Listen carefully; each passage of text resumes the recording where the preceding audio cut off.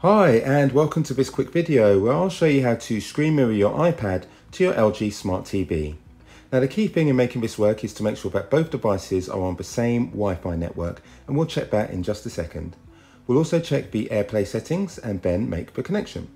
So let's start by checking the settings on the TV. What we do is go to the settings button on the remote.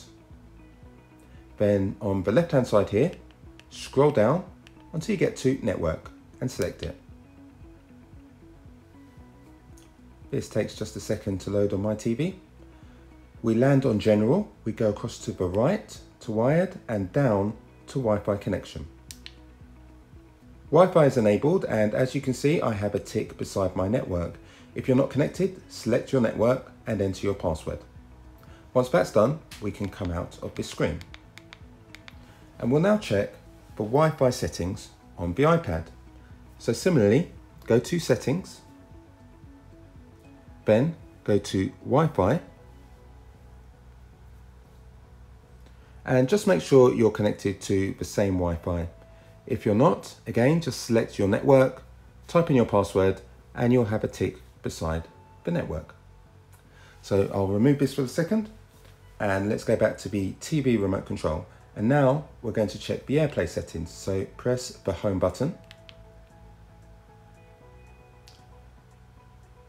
Come along to this line here and go across to AirPlay. What you'll see here is your Wi-Fi network. It's just confirming you're on the same one. The name of your TV. And here we have some AirPlay and HomeKit settings. Let's click OK here. Just at the top, we have AirPlay, and we want to make sure that's on. It could be off, just make sure it's on. We also have some options where it will request a code the first time someone connects, and some other options as well here. So I'll just press home, and let's make a connection. So I have the iPad right here. What we'll do is go to the control center, so I'll just swipe down for that.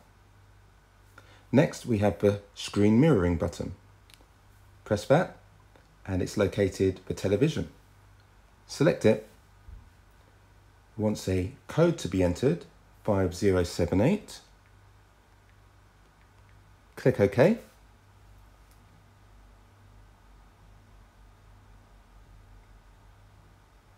And as you can see, it's now mirrored. Now, if I want to stop the mirroring, all I need to do is go back to the control center, go back to screen mirroring, and press stop mirroring. So I hope you found that useful. If you have, I'd really appreciate if you can give the video a thumbs up. It really helps me out, and if you like, leave a comment and just let me know it's okay for you. Thanks very much for choosing my video, really appreciate it, and I wish you a great day ahead.